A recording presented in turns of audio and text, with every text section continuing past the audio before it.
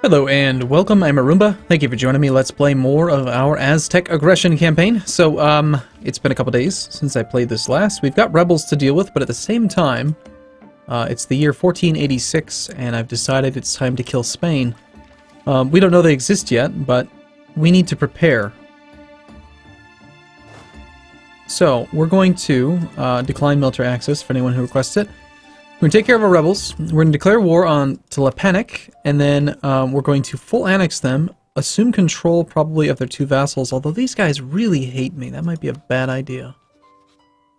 Yeah, I don't think we want to do that. If we do that, it'll be forever and a day until we can actually annex them. I think we're just going to have to fabricate claims on as much as possible, which we have, and then we declare,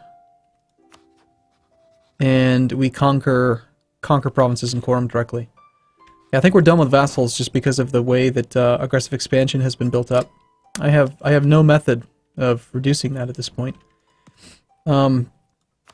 Truce-wise, we have a truce over here, we have a truce over here, we have a truce down here, we have a truce with Mixed Tech, we have a truce with this guy, we have a truce with this guy. The only one we can attack is this guy, and he's going to bring in Tlaxcala, which is that guy, and we already have claim on it, so we're ready to go. So we take that province, and then any of these provinces we have claims on, and maybe even more than that. But first we deal with these rebels. How are we doing on tech? You're on tech 4, I'm on tech 4, you're on tech 3. Manpower leaves a little bit to be desired. Timus here is, what kind of a leader is he? A 1-1? Pretty crap. We have a nice war chest though. I think I'm going to hire some more mercenaries. At least one.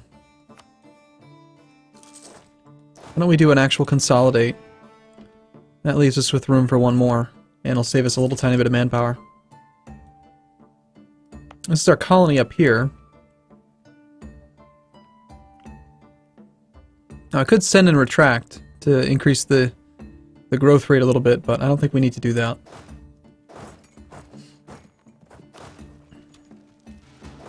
I think the main thing is just take care of these things. Also, I appreciate the comments in the previous videos.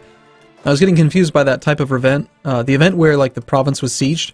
I guess I didn't really realize that the Aztecs were, like, supposedly, like, a little bit less, more of a vassal system than it is, It's the only country that's like that. So it's weird to me. But I get it now. Makes sense. You can stop commenting on it. I get it. Alright, so we're attacking into the hills. I don't think it really matters. Don't we have, yeah, that's right, we're just still Tech 4. I was thinking about the Mayan campaign where I got up to like Tech 7, I could make cannons and everything. And we're still just plain old infantry. 113% discipline though. It's pretty good, right? And that's with the discipline advisor. We just consolidated away one of our guys. We'll hire another mercenary. We got plenty of money. I'm not worried about the income.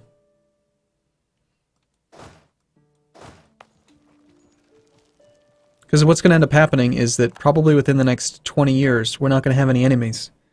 So even if we go into debt, even if I spend down this whole war chest right now, there's not going to be any enemies until the colonists arrive. So we might as well just be aggressive, colonize, you know, get things going. Now, I do think I want to focus on administrative, and it's possible that it would have been better to go for colonization. I'm doing a simultaneous Inca campaign now, and rushing for exploration, I think, is the way to go. After you get to Tech 2 and you have your military advantage. I think you just need to get to Tech 2. I don't think you need to worry about Tech 4. Tech 4 is pretty good, but we had the advantage at Tech 2. First country to Tech 2 pretty much vassalizes everyone else. So. Alright, so you're on Tech 3, Tech 3, Tech 3. We have a tactics advantage, we have a 112% discipline. And it is time to take that land from them. They do have a 2-4 leader. Let's go kill that army first. Let's wait for this siege to finish.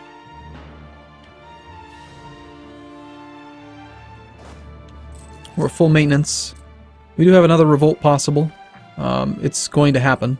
Metztitlan. Alright.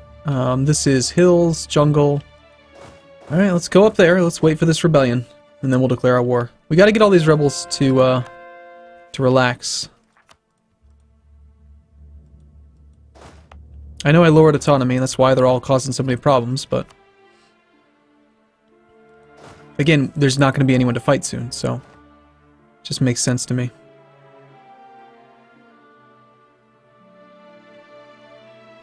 And then the Mixed Tech Patriots, they're going to rebel in a couple places as well. Coyolapan. Okay, there's the rebellion.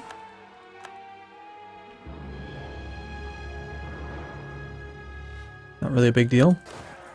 It's good being the defender. It's good knowing when they're going to attack. I suppose we could wait for some morale. So on the wiki, they've updated the wiki now. Apparently Meneth, who is the guy who like handles the wiki for pretty much every Paradox game, he got hired by Paradox. Wiz shared the actual code with him on how leader generation works, which is really interesting. I'm not really going to worry about it because basically it still works the exact same way that it always has. If you have more army tradition, you get more pips.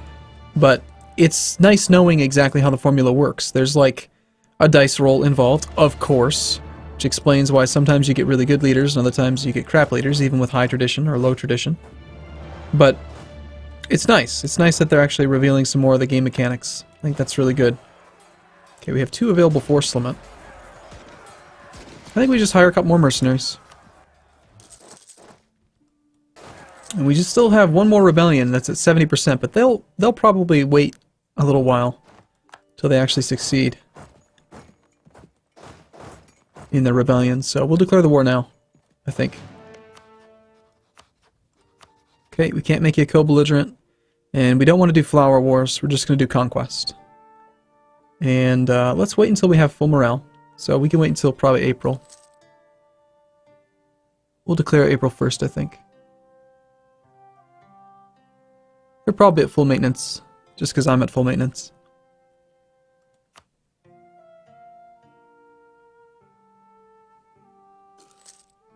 Alright, well that's close enough. Let's go. You're going to call him in. I'm going to go smash his army since he's got a pretty good leader. I want to kill his army before he can do anything. Your leader can't fight. Cannot participate in this engagement. Out of there. The 2-2. I think we also just go kill his army now. We just clean up the armies, really. And then we'll spread out 1 army per province. Since we're using mercenaries, I'm going to just consolidate between every engagement, because I do want to reduce the number of overall troops that we have, while maintaining peak fighting efficiency. He's going to shatter, probably to one of his vassals' holdings. We do have 1 maneuver, so we can recover at 60% in enemy territory. We still prefer to march through our own lands.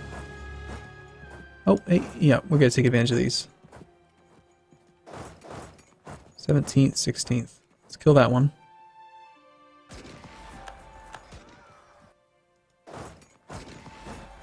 Nice.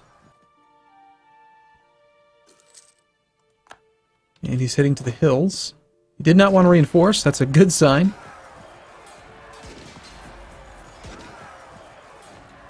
Oh, beautiful stack wipe.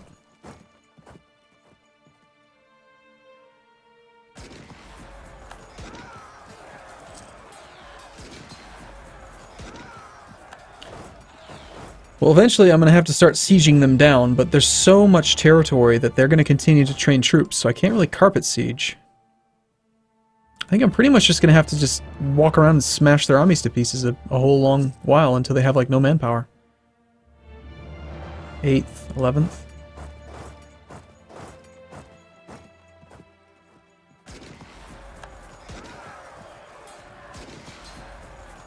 Either they're going to run out of money or they're going to run out of manpower.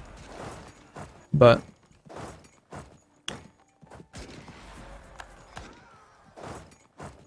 we'll head back to our own territory for the moment. We'll take the prestige hit. Not too worried about that. Let's go ahead and let this guy get fielded on the 23rd. So we'll arrive on the 23rd. Or the 24th, that's good. Oh, he canceled it.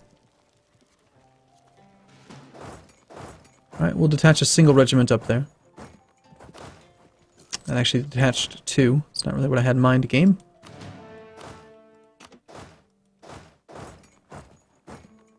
Okay. Gonna get some guys together. And we're gonna smash them again. Let's see, can we get a tick of recovery? Let's do that. We're in our own territory. We can get 10 more, 100. What would it be? It'd be 100 more men, 10% of 1,000. Yeah, get all those mercenaries reinforced. Alright, and how thin can we go now? I think I'm gonna shift consolidate. We're gonna leave behind a mercenary.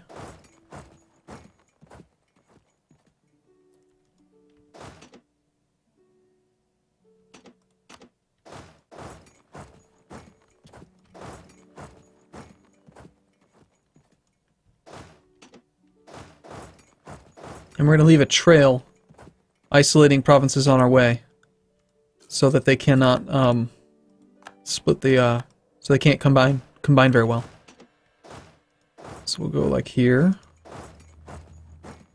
That means they can train troops here, but they can't do much else.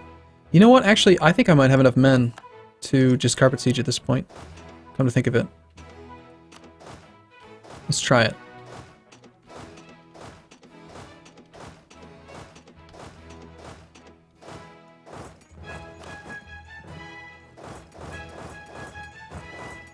Oh yeah, we're totally good. I think we have more than enough.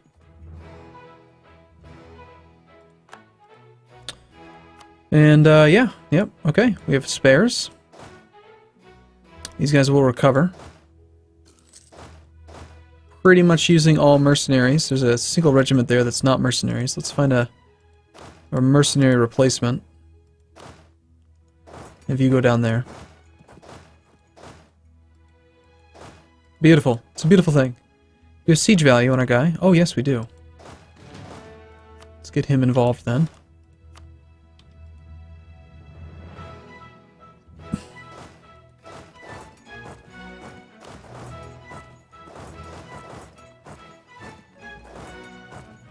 Alright. Well, that's actually going to make it a lot easier. I didn't think we had enough men to actually siege everything down. But they only have one level fort level.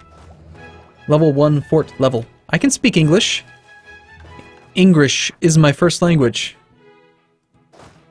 You may not believe me, but it's true.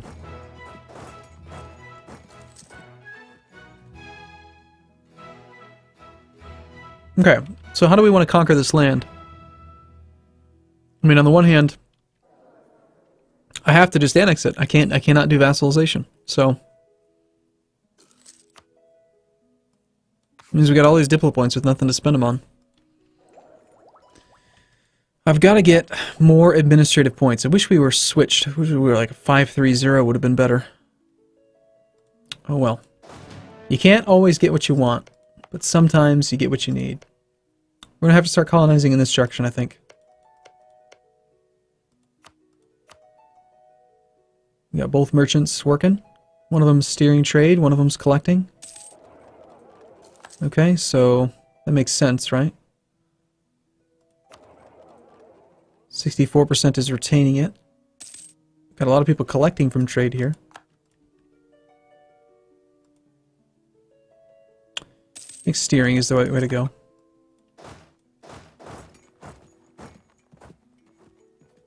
Diplomat-wise, I want to discover the people up here so we can attack them. Kokome's ate somebody.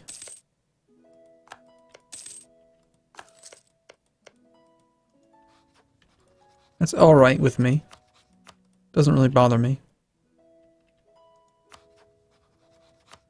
Let's see, are we going to be able to fabricate a claim in the next... I think we need to keep the diplomat free. We're really close to ending this war.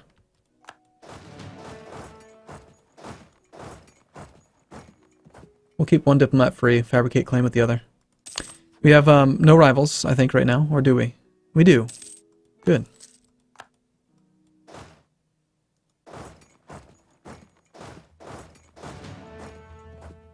Alright. This is not your capital, so I need that siege. Don't particularly need this siege. Wow, that colony felt like it grew really fast. Wow. Alright, well yeah, let's go down, this 3 base tax province, we've got to colonize that. Now that we have this land over here, we can actually reach it.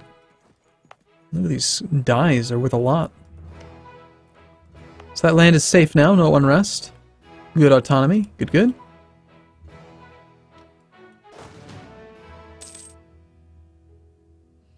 Rebel uprisings at 90%. When they rebel, they're going to rebel in Koyo-Lapan and Koix-La-Huacan. So these two. Let's put half and half in both provinces.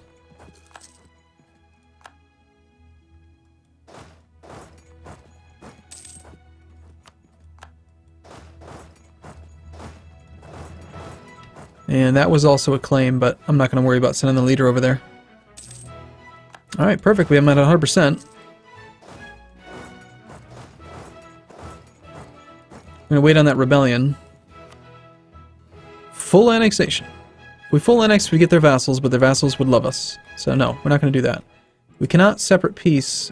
Yes, we can. We can separate peace you, but that would cost me Diplo points. I think instead we just negotiate for anything that I have a claim on. Easiest way to do that will be to sort by Diplo and take anything that's 0. This other land we can take for just 28, but I don't think there's any big rush. I wanna just take the land we have claims on. Or do I? If we can get the claims, we can reduce our admin point cost, which will help us get to exploration a little bit quicker. So yeah, we'll just take 60%, take your money, take your war reparations. That sounds great. It's all adjacent to us. We're good to go. Alright. Core all the things. Claim Yopitsknko. Yep, we'll do that. We have no other available rivals. We've isolated a capital. We can do some more claims there now. We can claim this, this, and this. We can claim these two. Next up is probably going to be a war with Mixtec, which we already have a claim on. 90% rebellion progress means they're going to rebel, and we're going to take care of that. Meanwhile, the colony is not growing because it's tropical. Yeah, that's not going to work, is it? It's all tropical. I can't colonize here. I knew that.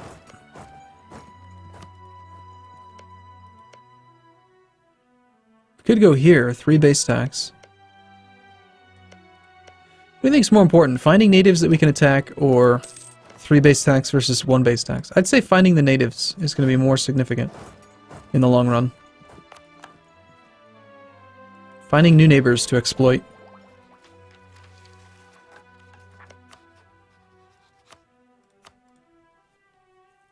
Okay. Alright, I'm going to take a break here. I look forward to... Hey, there we go. There's a rebellion. Expected that. I'm going to take a break here, but I look forward to seeing you in the next video where we will continue to dominate our neighbors and prepare for the attack on the new world, or the old world, actually. So thanks for watching, everyone. See you soon.